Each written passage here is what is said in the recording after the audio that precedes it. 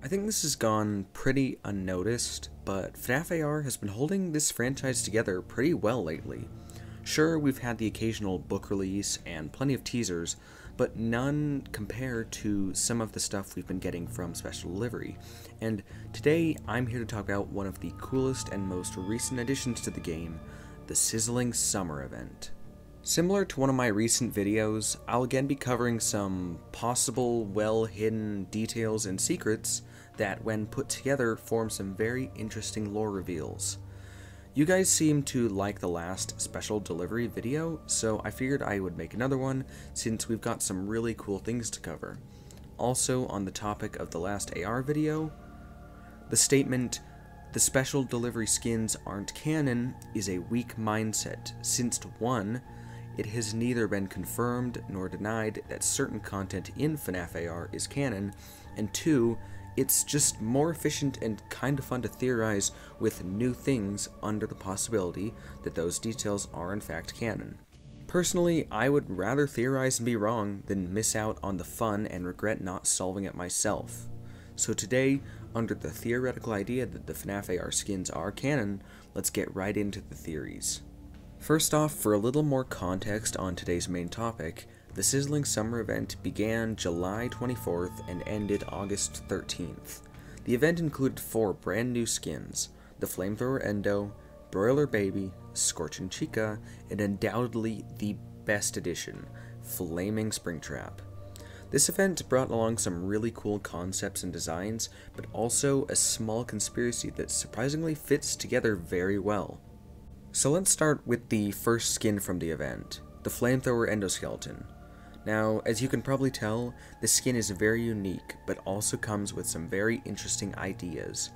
When I made my last FNaF AR video, the Endo had just come out, and I came up with an interesting but admittedly flawed theory in an attempt to explain it. My idea at the time was that the Endo was designed as a maintenance bot meant to aid in the construction of the Pizzaplex Mall, premiering in the upcoming Security Breach game. At the time, this was a good idea, but now I think I've got a better idea. I got a lot of suggestions and comments suggesting the idea that maybe the Flamethrower Endo was built by Fazbear Entertainment in an attempt to eradicate the Springtrap animatronics. This was a pretty good idea at the time too, but I think it's practically confirmed at this point with the addition of Flaming Springtrap, which is just about exactly what we've been missing since the Fazbear Frights incident. This has got to be one of the best skins added to Special Delivery in my opinion, and in the opinions of many others. Now, while this skin looks pretty epic, it's the confirmation of this theory that's really important. So, with that Endo hunting Springtraps idea really established, most of you probably think that's just crazy and that these skins aren't canon, but let me throw some more evidence in. Let's talk about Broiler Baby, which just had an absolutely insane design. I mean, the Flamethrower Endo looked different, but this one was just crazy. I personally would have preferred Incinerator Baby, Stove Baby, or Oven Baby, but this still makes sense. Now, moving past these crazy designs, how could I manage to fit Baby into this mini eradication theory? Well, what if I told you that the Flamethrower Endo and Broiler Baby were a tag team, with the Endo going on the offensive and Broiler Baby as a disposal unit? I was trying to expand on my construction theory with Broiler Baby, and she just didn't fit cleanly, at least until Flaming Springtrap. I mean, just look at her broiler stomach. It's the perfect disposal unit, especially for the charred remains of a newly destroyed Springtrap animatronic. So, to summarize, we've got Baby and the Endo as a tag team targeting Springtraps, and Flaming Springtrap, which clearly shows that the Endo didn't really do a good enough job at destroying him. Now, that just leaves one left, Scorching Chica, who has to be simultaneously the coolest and creepiest Chica we've gotten so far. I mean, just look at that cupcake. Let it stare into your soul. Anyways, with Chica, I'm still less certain of how to explain her, but I do have some possible ideas. The first and least plausible idea expands a concept I brought up in the last AR video, In order to explain the toxic animatronics, I covered the possibility that the world of Five Nights at Freddy's may have some wasteland-like landscapes containing biohazards likened to Chernobyl by some commenters. This idea was that maybe similar to a wasteland, there was some sort of scorching environment or season that would cause this to happen to Chica. But I know it's a weak theory, so I've got some more ideas. Next up on the list is a kind of idea supported by Illumix in their promotional messages for Scorching Chica. This one on Twitter reads, well, the next Sizzling Summer animatronic might have overheated a bit. Is it possible that this Chica may have done exactly what Illumix said it did? Just overheated. Just an error or malfunction causing the animatronic to ignite from the inside. It's possible. And right now, I feel I need to elaborate on just how durable these animatronics are. I mean, Springtrap is on fire, and, you know, just fine. Now, moving past that, I've got one more scenario which is my personal favorite and the most plausible explanation. Again, typing it into this Springtrap eradication theory, so let me just propose a not-so-shocking idea that Fazbear Entertainment is cheap, and probably pretty good at cutting corners. So, under that assumption, the Flamethrower Endo would probably be pretty faulty, maybe not so good at distinguishing Springtrap from Chica, who have slightly similar colors to each other. What I'm getting at is that maybe the Endo accidentally burned a couple Chicas under the faulty assumption that they were, in fact, a Springtrap. It's definitely flawed, but still possible. Just something to chew on for all you AR fans. So, just to summarize, after hearing of the Springtrap animatronic from user complaints, Fazbear Entertainment assembles the Flamethrower Endoskeleton and Broiler Baby as a way to eliminate and dispose of the Springtrap threat. They release the eradication team, but as always, things don't go as planned.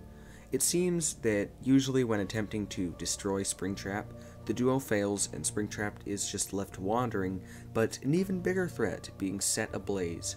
Another thing that goes wrong is that sometimes the Endo mistakes Chica for Springtrap and ignites her instead.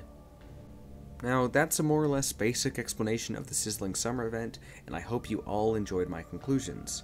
Now, since that's about all for that topic, as a little extra piece to this video, I think it's time to talk about FNaF AR's newest event, the Dark Circus event, and its newest animatronic, Ballora the Ballerina.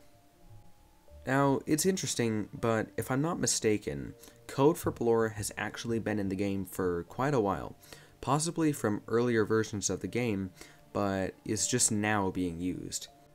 So, how this all started was that soon after the Sizzling Summer event ended, Illumix made some posts stating that they would be teasing the next character in hopes that we could figure out who it would be before release. The first teaser we got for this new event was an in-game email shown here, and you can bet we all thought it was going to be Lefty. I mean, seriously, that's literally Lefty's signature line. It's funny, but this isn't the first time Illumix has trolled us like this. So nowadays, the shop usually has some little icon Fazcoin bundles to help you get some of the older profile icons. And right after the release of Scorching Chica, there were 4 icons in the shop. The Endo, Baby, Chica, and Balloon Boy. Yeah, they made us think that some sort of melted, scorched, burning Balloon Boy would be the final character.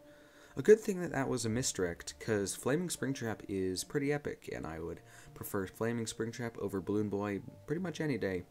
Now, getting back on topic, there isn't really much to say about Ballora. I mean, yeah, she's a new character, but she's easily explainable lore-wise.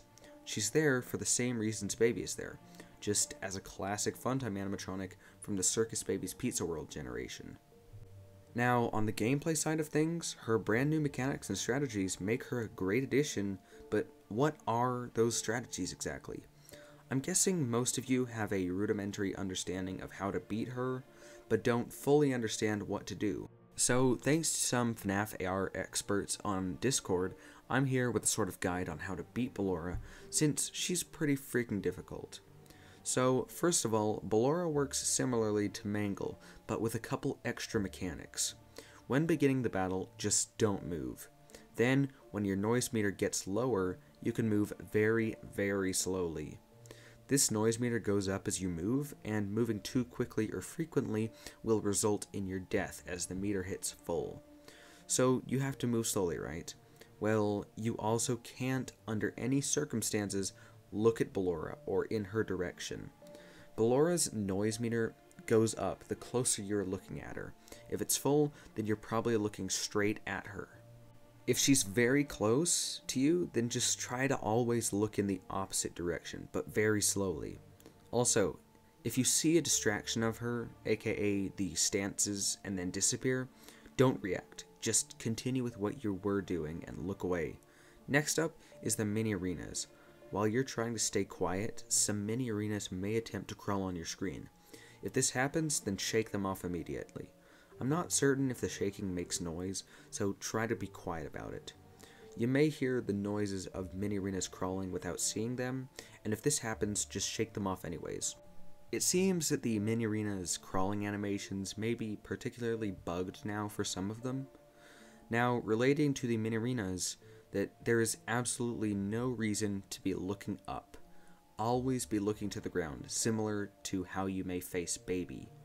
The reason for this is that during the span of your encounter, 3 different broken mini arenas will spawn on the ground, which you have to collect.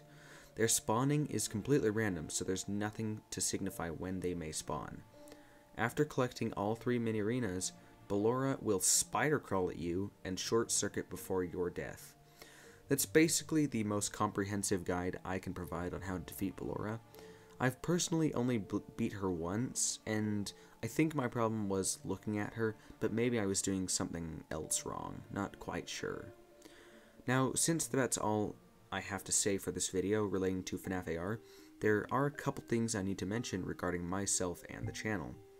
First of all, you've all probably noticed that my voice sounds a lot different, and that's because I ordered a new mic, which in my opinion sounds much better, and I hope you all enjoyed the quality as well. Something else you've probably noticed is my lack of content over the last month, and this is because of some school picking back up, some burnout, and just other things happening IRL. I can't promise a reliable upload schedule anymore, but I can say that I'll try to have some videos made relating to more recent content that I haven't touched upon yet. I'll hopefully work on some videos relating to the Fazbear Fanverse initiative and Bunny Call, which I am attempting to avoid spoilers for till I get the book. If you guys want to chat with me in between videos, then join my Discord, which will be linked in the description below. So, as always, thank you all for watching. If you liked the video, then maybe like or something, I don't really care, and make sure to subscribe for more FNaF related videos in the future, since there's some amazing stuff being brewed up by Scott right now.